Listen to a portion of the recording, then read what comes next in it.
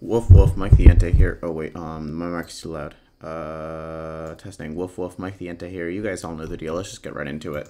Hi everyone, my name is FlygonHG, and normally I do hardcore Nuzlocks, usually with some type of twist. But in this video, I want to share some ways that you can improve your general Nuzlocke skills. One of the most common questions I get asked is some version of, what advice do you have for beginner Nuzlockers? And I wanted to make a video series addressing this question for quite some time, because my favorite thing about my challenge runs is when people tell me that it's inspired them to try a Nuzlocke of their own. This video is meant to provide just a few general points that I think can help everyone in any Nuzlocke. Okay, yeah, sure. But I do have a lot of ideas for videos like this talking about more specific game mechanics. So if you like this video and want more videos where I give Nuzlocke advice and analysis, let me know in the comments. And while you're there, be sure to like the video and subscribe if you want. Okay, let's get started with Don't subscribe to me though. Subscribe to him. He's way better than me. that you can improve your Nuzlocke skills. Number 1. Nuzlocks are meant to be fun. Although this isn't necessarily something that will... This is very true. Don't do a Nuzlocke that you're not enjoying. Don't do anything that you're not enjoying, especially when it comes to video games. Video games are meant to be fun, and if you don't like a Nuzlocke, then you can change its rules, you can change the game you're playing. You don't have to Nuzlocke. Like, I've changed some of the rule sets of my Nuzlocks. Hell, I've even changed some of the Nuzlocks themselves. I've changed around some of my ROM hacks to make it more desirable for me to play. Like, don't feel bad about doing something different in a Nuzlocke, whether that's enabling items or over-leveling or whatever. Will directly improve your Nuzlocke skills. I think it's an important point to start with. Don't let Nuzlocke rules ruin your experience with the game, and don't worry too much about them. There is no one right way to do a Nuzlocke, and you should never feel pressure to do the hardest possible version of a Nuzlocke, no matter what some condescending idiots on the internet say. Especially when you're just starting out, it's okay to play loose with the rules. Be honest, but have fun. If it's your first Nuzlocke and you lost your starter in Victory Road, who cares? Give yourself a mulligan and just finish the game. Next time, try again with no mulligans, if you want. Nuzlocks are meant to be what you want them to be, so make sure that they're above all else fun. And when they're not, change the rules, take a break, or try a different challenge. Number 2, don't overthink things. This is also very true.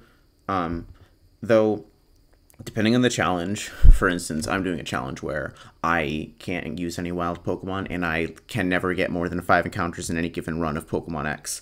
So I have to really think about every fight, and if I can't guarantee a fight deathless, I try to go as close as I can to guaranteeing that fight deathless. But most of the time, if you're doing like a regular hardcore Nuzlocke, you're gonna have an extra encounter in the box. You're gonna have like 20 extra encounters on the map.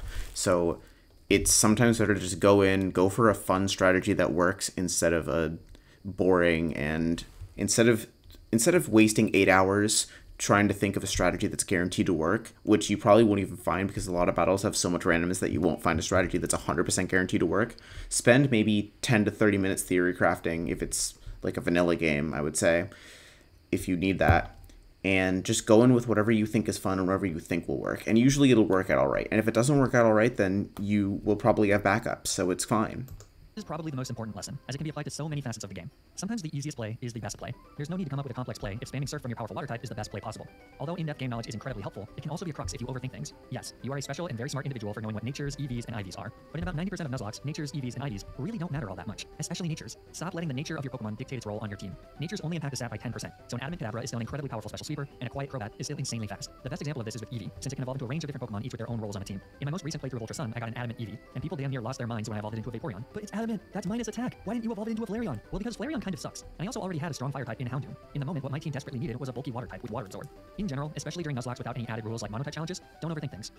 Number 3, always minimize RNG. This is true. This goes kind of against the never overthink things part.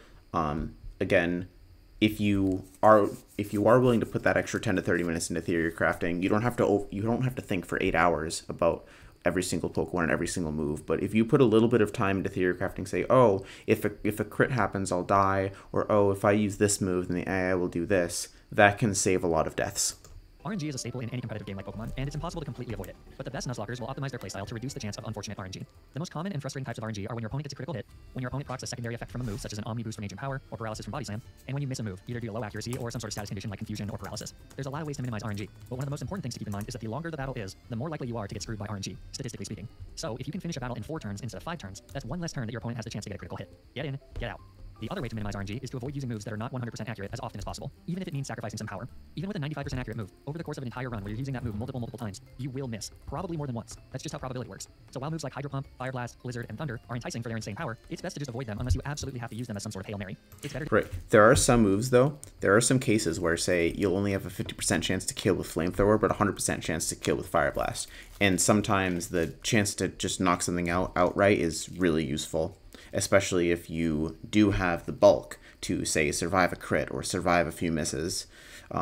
Low accuracy moves with recovery can help, because if you get that move on the first try, then it's really good. And oftentimes, depending on your setups and depending on your Pokemon, if you do miss those moves, then if you build your team right, you should be able to recover from that, sometimes literally recover.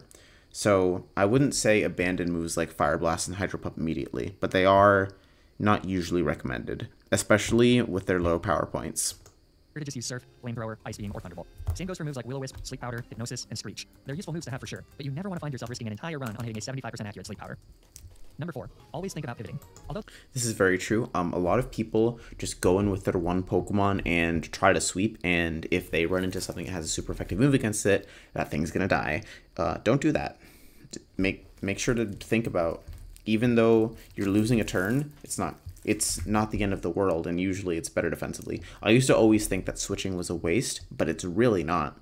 If you have a water type against a grass type, switch into a fire type. Though this doesn't matter nearly as much if you're playing on switch mode, pivoting is incredibly useful and not always the easiest thing to remember. Pivoting refers to using one Pokemon solely to bait a move from your opponent so that you can get another Pokemon in safely. For example... Oh yeah, that's another thing that I forgot about. Pivoting basically allows you to use Pokemon... Well, he'll explain it, but it basically allows you to switch into matchups more defensively, and often it can save you, especially if you only have some of your Pokemon as main attackers. If you have pivots that are more tanky, you can use those to have a higher advantage when you do end up going in. In Ultra Sun, the Totem Komodo knows Dragon Claw, Drain Punch, Thunder Punch, and Poison Jab. I want to start with Gyarados to get an attack drop with Intimidate. Since Gyarados is ×4 weak to Thunder Punch, that's what the Komodo is going to go for.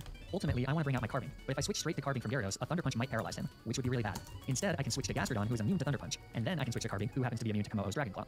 Gastrodon didn't actually do any damage to Komodo, but she was invaluable to getting Carving in safely. I have a lot more that I could say about examples of pivoting cores and how to build a team that gives you the best pivoting strategies, but I think I'll save that for another video if people seem interested. For now, it's enough to just say that you should always be thinking about how your Pokemon's resistances, and more importantly, their immunities, can be used for easy pivoting.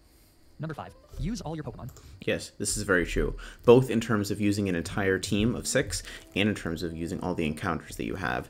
Oftentimes, especially if you have a very large box, it's very easy to overlook something, and so sometimes if you consider all your options, like I said earlier, if you take 10 minutes or 30 minutes or however long it takes, depending on how far in the game you are and all that, consider all your options, and there's going to be something that you probably missed the first time and something that's going to be really helpful, and it could save your run. In regular playthroughs, for instance, in Pokemon Emerald, I never really thought about this until I looked through all the encounters, but Starmie is pretty much guaranteed to kill Kingdrift. It has a certain moveset, and it's really useful for that, for Juan's gym. The Pokemon game, it's pretty common to pick 6 Pokemon for your team and use them for every battle in the game. That's how I play, at least. But you don't have to do that. You don't need to just use the same 6 Pokemon in every fight. Specifically optimize your team for the challenge ahead. If you're about to fight a fire-type gym leader, leave your grass type in the box and bring a second water type. If you're fighting a team with strong physical attackers, bring 2 Pokemon with Intimidate. It might take a little bit to train up your Pokemon to the right level, but it's worth it. Alternatively, you can plan to bring a Pokemon that you can sacrifice if you find yourself in a bind. Sacrificing a Pokemon that's normally sitting in the box might give you the extra turn you need to get a safe switch or heal up one of your Pokemon that's waiting in the back. As much as it hurts, the best Nuzlockers know when to make a smart sacrifice. So be sure to use all your resources and don't be afraid to customize your team of 6 for each major challenge. Lastly, number 6. Practice makes perfect. This is very true, but also practice makes permanent. Don't make the same misplays over and over again. A lot of people will do the same thing wrong multiple times. I am in fact guilty of it. I need to focus a lot more, and I tend to not be good at focusing. So practice is very difficult, so don't feel bad if you keep doing the same thing wrong over and over again. Learning from your mistakes is just as difficult as not making those mistakes in the first place. This last tip is one that can be applied to basically anything that you're trying to get better at. If you aren't immediately good at Nuzlocking, that's okay. Nuzlocks are hard, and it takes time to figure out how to crack them. But like any video game or sport or hobby, the more you do it, the better you'll be. I've been playing Pokemon games for over 20 years, and I've been Nuzlocking for about a decade. But I didn't beat the first Nuzlocke I ever tried. No, my Fearow died to a self-destruct coughing in Silico, and I got so upset that I turned off the game and pretended that it never happened. That's a failure. But I learned from that failure to always be wary of coughing and wheezing. And eventually, after a few more failed attempts, I finally completed a Nuzlocke. And then after that, I never made a single mistake for the rest of my long storied career as a Nuzlocker. But of course, not everyone can be me. So to add an addendum to this final tip, it's important to remember that nobody is perfect, no matter how much you practice. Except for me. You will make mistakes, because humans are stupid. I mean, look around you. So just remember to not kick yourself too hard when you make a mistake. The best Nuzlockers learn from their mistakes and try to work out how they can that's a avoid making the same mouth, mistake again. and that's his So there you have it. mustache. 6 tips or pieces of advice or whatever that will hopefully help you improve your skills as a Nuzlocker. Whether it's your first Yes, this is my favorite part of X and Y. I've said it multiple times, and I'll say it over and over again. Nuzlocke or your 100th Nuzlocke, I hope you enjoyed the video. And if you did, like the video and subscribe, if you want. And if there's other things that you'd like me to cover in future videos, let me know down in the comments. Stay tuned for more Nuzlocke videos, and until then, remember to always, always, always play around critical hit. Alright, that's it. Thanks for watching, and bye.